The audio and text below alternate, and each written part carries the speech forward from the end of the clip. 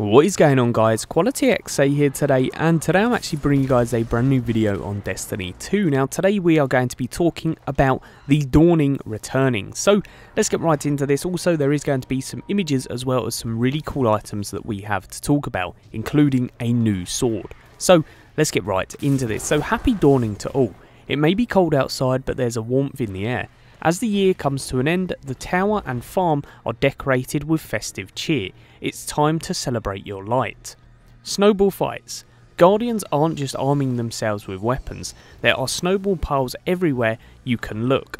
The tower and also the farm, you can tag your friends for bragging rights. In strikes, you can blast an enemy with a snowball to stun them and deal big damage. Stay frosty out there. We also have Mayhem returning, so Mayhem in the cold.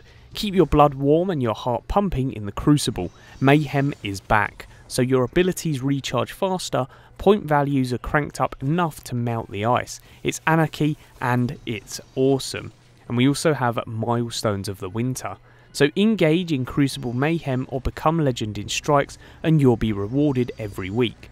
Complete a milestone for a Dawning Engram, get in the giving mood with a new consumables that give rewards to everyone you're playing with. If there's a specific Dawning item that you have your heart set on, Tess will refresh her inventory every week, enabling you guys to use your Bright Dust reserves for your holiday shopping. On one week or another during the 3-week event, you'll find every Dawning themed exotic, ship, ghost, sparrow and emote, and every Dawning themed legendary armor piece on her shelf, so it gives you the chance to obtain everything in this event. Gifting and receiving. Pick up a Dawning gift schematic from Bazaar, venture to the worlds and craft a unique gift for the vendors and agents you find in the tower and beyond. Then give the lucky recipient their gift and receive a gift in return. You can participate in the season of giving every day of the event. So the Dawning begins on Tuesday, December the 19th and ends on Tuesday, January the 9th. So it is a really long event. I really cannot wait for this. It does look pretty darn awesome and a really good additional update.